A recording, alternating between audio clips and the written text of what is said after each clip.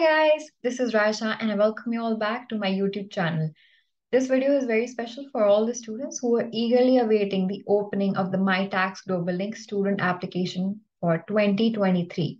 So the website for the student call is open now. So you can head over to the main website and look over the projects which you want to apply to, and then on start to make your student application, and you have a deadline till 22nd of September. So that's quite a lot of time. So that's good. And in this video, I'll be walking you through quickly about the requirements for the MITACS Global Link program and how to make your resume, because some of the students I got a lot of DMs about how should they proceed about making a resume. So hopefully I'll be able to answer some of your queries, and also how you can select your projects for the MITACS Global Link program. So I'll walk you through the website.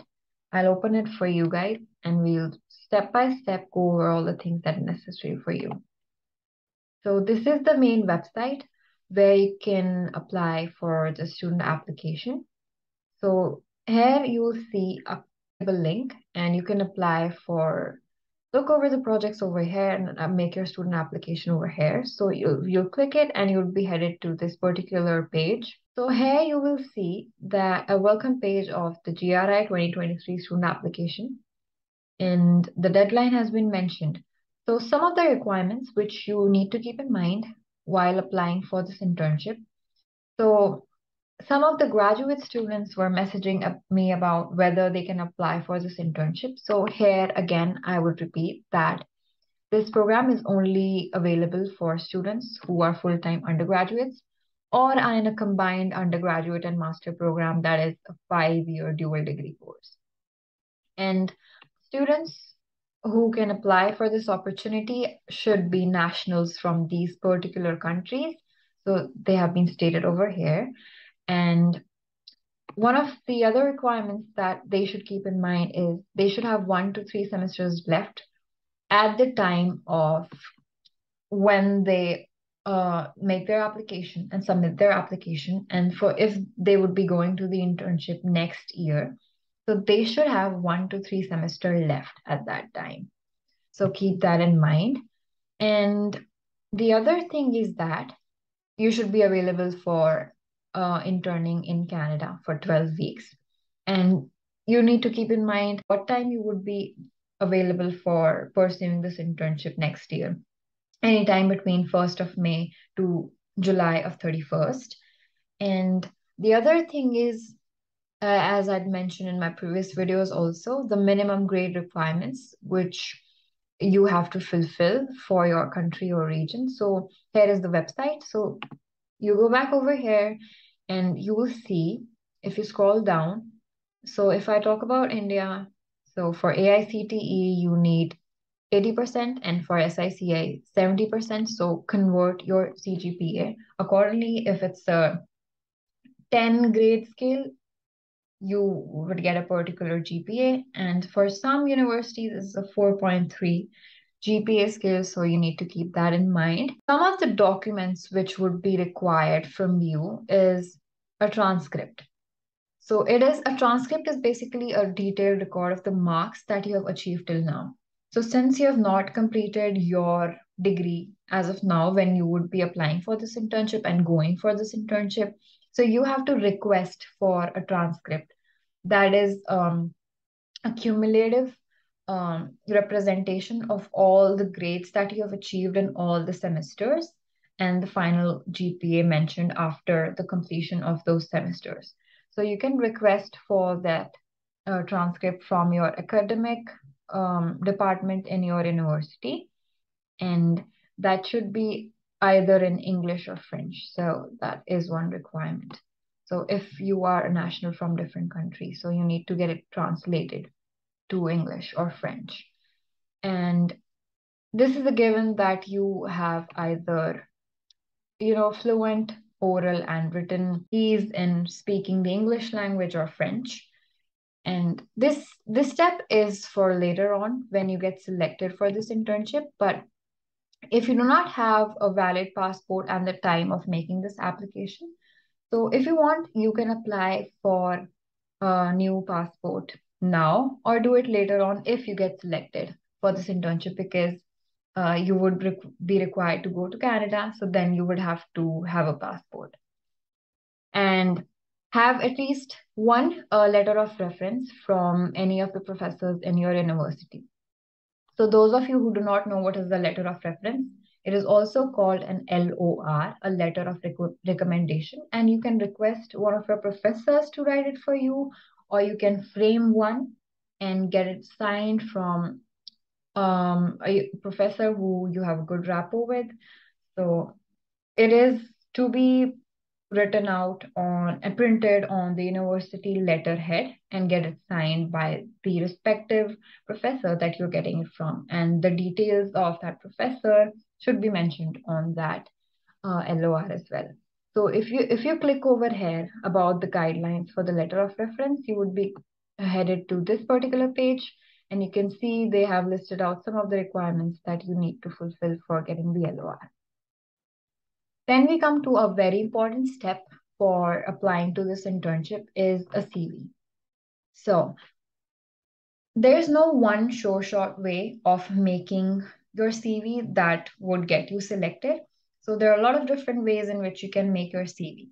But from what I know and what tips I can share of you making a CV is that some of the basic requirements some of the things that you need to put in your CV is obviously your name, your email ID, your date of birth, and your contact info, your education, which degree you're pursuing, which grade you were in, which year you pursued it in, and what was the percentage of marks you received in that particular qualification. And what I can say is few of the things that you can put in your CV is some of the honors and awards you receive. Like it can be anything from a certificate of appreciation to you getting a gold medal in something or you achieving something in Olympiads or other competitions. So you can add that. And if you have had if you have received any scholarships before, so you can add that too. You should obviously add everything which you think can be relevant to the project or make or impress the professor in selecting you for that particular project. And if you have had any prior research experience, if you have any research journals published, or you have worked in with some professors outside of your university, you can add that too. And if you have had any positions of responsibility, like in your particular organization, you have been a member or a president, and or if you were part of the student council in your school, anything of that sort. Then the next thing is if you have had any industrial experience, like you have worked with a big organizations and worked as an intern, if you have any of such experience, and if you have been part of any college organizations and you have conducted events or been in a position which can showcase some of your soft skills, so you can add that. And if you have if you write a blog or you have your own personal website or if you have a YouTube channel, write that because it shows that you went out of your way to do things differently. So you can add that too. It can help. And if you have any international experience, like you've been to a different country, so that can showcase that you are comfortable working in a multicultural environment. So that can be a plus. Add the projects that you are working on, which are your personal projects or projects in which were included in your course curriculum. So add everything that can be essential for making your CV or uh, making you shine out of rest of the people. So that is one thing that I would suggest that you do for your CV. And so yeah, and this is important that you can apply to a minimum of 3 projects and a maximum of 7. So obviously, if a maximum of 7 of projects you can apply to, definitely go for this one because it increases your chances of getting selected. So now we head over to the projects tab because we need to know how we need to select the project. So we head over to the top, click on projects. Okay, so you can see over here that there are about 3,116 projects this year. So that's great. You have a host of projects that you can apply to. You can search for projects through keywords, and here you can choose a language. I won't suggest to go for the host provinces directly because you want to improve your chances of getting a better project. Not so don't make this don't keep this in mind you want to go to a certain place. Like I didn't do that. So what you can do is go to the preferred student academic background, choose the ones that you want to apply to, you have a background in, select that one, and then click on search and filter. So then you would be able to choose or filter projects more easily, which can cater to your background, your research interests. So here you can see that a project ID has been mentioned. So first of all, while you are going through the project, I suggest that you make a Word file and keep a tab of all the projects that you want to apply to. So for that, you need to remember the project ID because that would help you later on to filter out which project you want to apply to.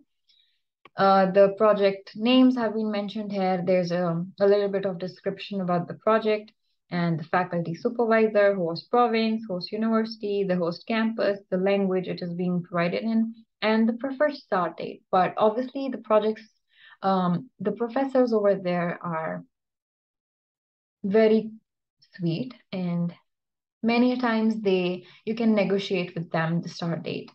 So that is fine. And if you click on view details, you would get a little bit of more description about the project and what is expected from you. So this is the project description, which you saw earlier, the student roles, what is required from you, what is expected from you if you would be interning with this particular supervisor, the skills that you should have, and the project activities that would be required in this project, and additional information.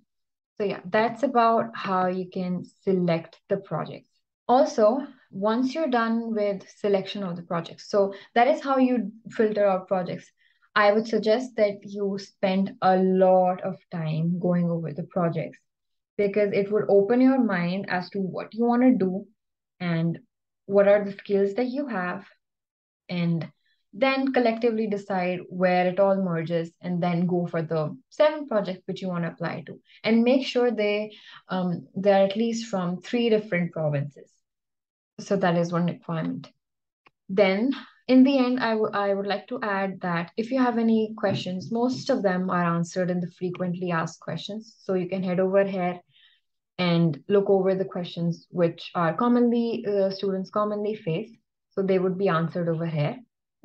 In the end, I would like to say the main things that you should be doing as of now, because since these applications have just started and you can look over the projects just now. So spend most of the time going over the projects and make up your mind which all projects you want to apply to. Make your LinkedIn profile because it's sort of an online resume and they might go over that. So it won't look very nice if it's not well maintained and it does not have a picture, it does not have anything over there. So I would suggest that you make a LinkedIn profile, make your resume, which is very, very important. Consult with a lot of people, watch a lot of videos on how to make a resume. It can be about 1 to 3 pages, I don't know. It depends on you what all things that you have done. And yep, and there was also one of the students asked me, like she said that she didn't have a lot of um achievements or the projects that she hadn't done much projects. So for that, I would suggest that even if you don't have a lot of projects, but in some way or the other, you can showcase in your resume that you are willing to, and maybe through your school performance or how in your involvement in school or college or something like that, and try to showcase them that you're willing to learn and you're eager to learn such things and you're currently working on them. That would be good enough, because you might get lucky. Some professors, they don't have much requirements from students, but all they want to see is that you are hardworking and willing to work on their projects. So that would be my final advice as of now. So all the best to all of those who would be making their application for 2023. And I would be getting on with the next video really soon. So bye.